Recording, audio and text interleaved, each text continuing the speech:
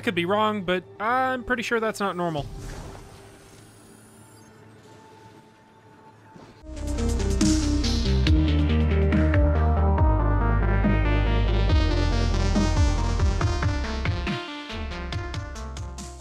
Hey guys, welcome back to Local Coma, and our first official episode of Fractured Frontiers, which is going to be where I handle boundary breaks and glitches in various games.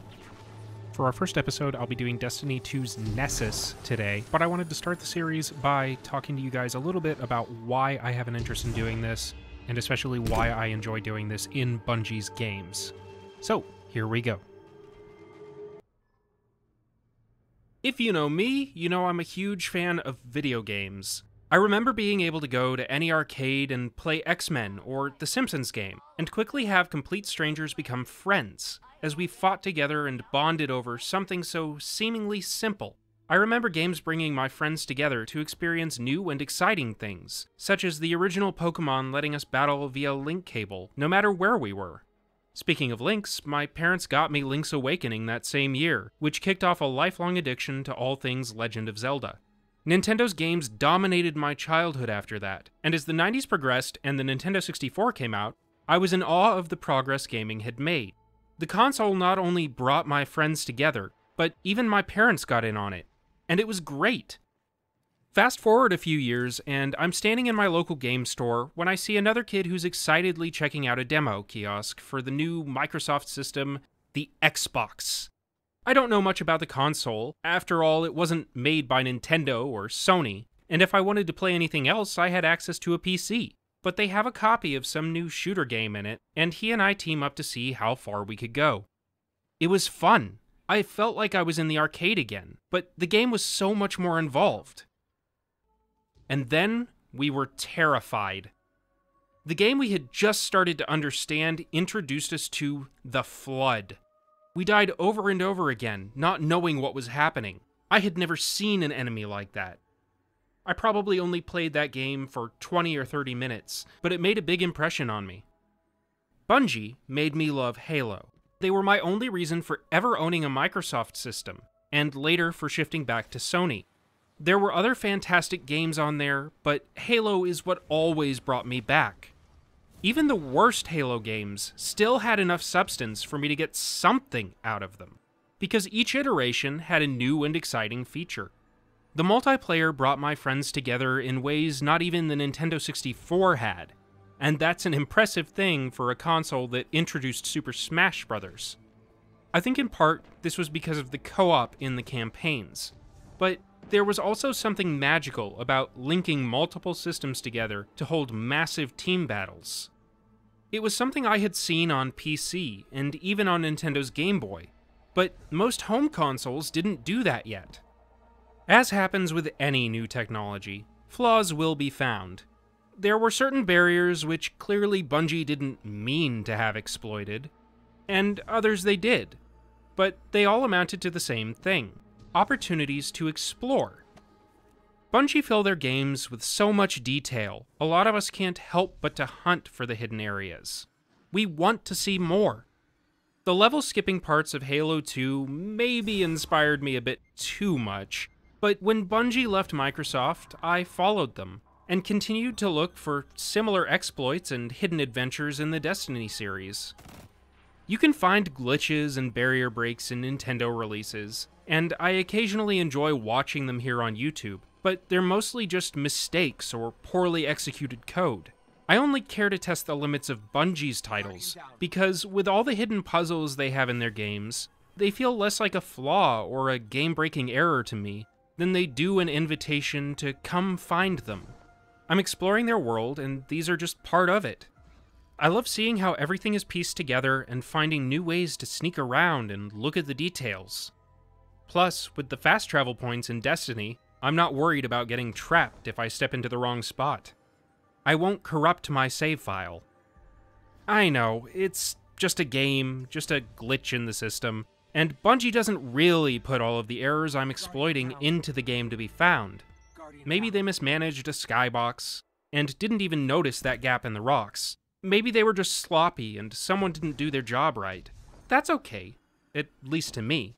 whether they mean it or not, I still love it, imperfections and all, because it feels familiar. I still hate actual game-breaking bugs and genuinely bad glitches, but I don't view these the same. These are building blocks. I'm getting to appreciate the art that makes up the game. It brings me back to level skipping with my friends.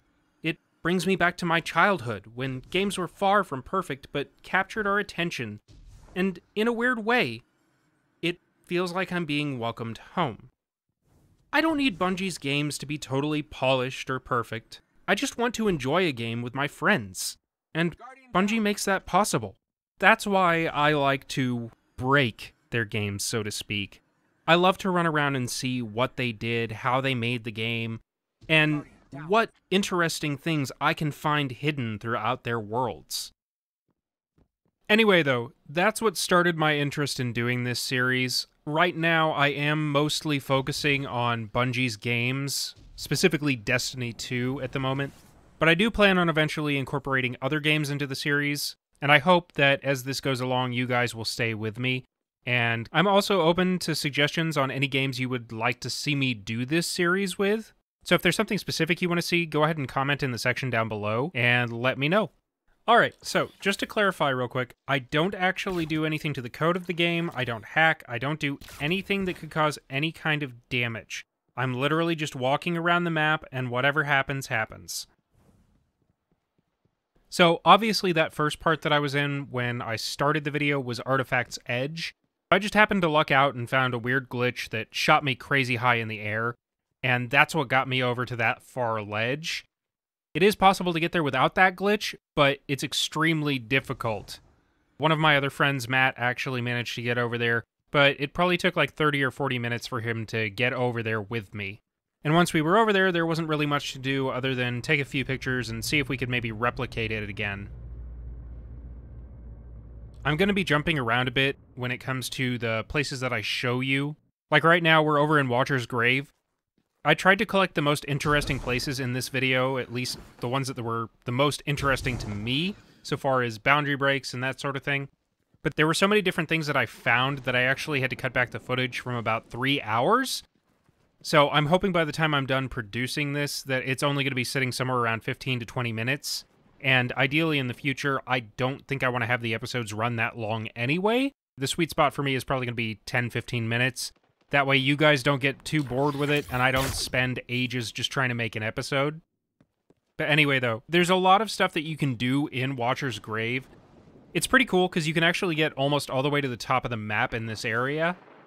And when you do, you can actually see some of the areas that are either not normally accessible, or are part of maybe, I think, a mission or two that are pre-rendered in the background that normally you wouldn't be able to because they're obstructed by buildings or walls or any number of different obstacles. Also, a little bit further in, you can see what I believe is actually part of one of the earlier missions on Nessus that's pre-rendered, but it's just sort of hidden off to the side for whenever they need it.